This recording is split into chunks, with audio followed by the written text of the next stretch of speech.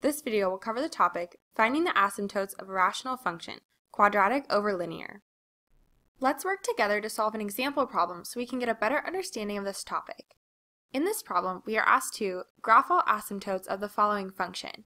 F of x equals the quantity x squared plus 5x minus 5 divided by the quantity of x plus 1. We'll start by finding the different asymptotes, vertical, horizontal, and slant. Let's find the vertical asymptotes first. Remember that a rational function in simplest form has vertical asymptotes at the zeros of the denominator. So first, we'll check to see if the function is in simplest form. How do we know if it's in simplest form? The numerator and denominator cannot be factored, so no cancellation can occur. Therefore, the function is in simplest form. Next, we will set the denominator equal to 0 and solve for x. This tells us that there is one vertical asymptote at x equals -1.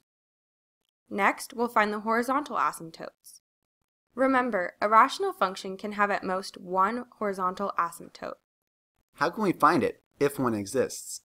We will compare the degree n of the numerator with the degree m of the denominator. If n is less than m, the horizontal asymptote is y equals 0. If n equals m, it's y equals the leading coefficient of the numerator over the leading coefficient of the denominator. If n is greater than m, there is no horizontal asymptote. Given these rules, what is the horizontal asymptote for this function? The degree of the numerator is 2, and the degree of the denominator is 1. Since the degree of the numerator is greater than the degree of the denominator, there is no horizontal asymptote. Good job! Now we'll find the slant asymptotes of this function. What is a slant asymptote? A slant asymptote is a non-horizontal, non-vertical line that the rational function behaves like as x increases or decreases without bound. A rational function in simplest form has a slant asymptote if the degree of the numerator is exactly 1 greater than the degree of the denominator.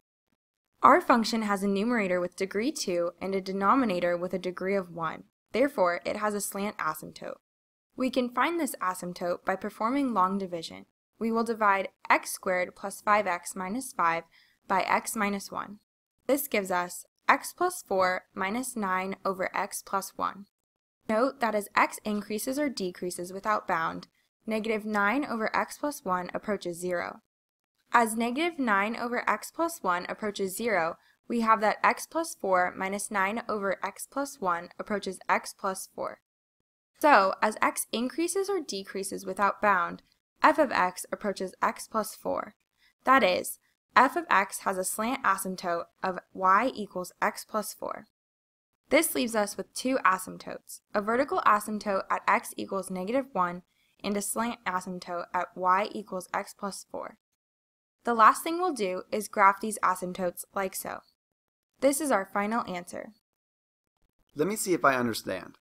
When graphing the asymptotes of a rational function, first we will find all vertical, horizontal, and slant asymptotes using the given rules for asymptotes, and then we will plot them on the graph. This will result in our final answer. That is correct. Great work!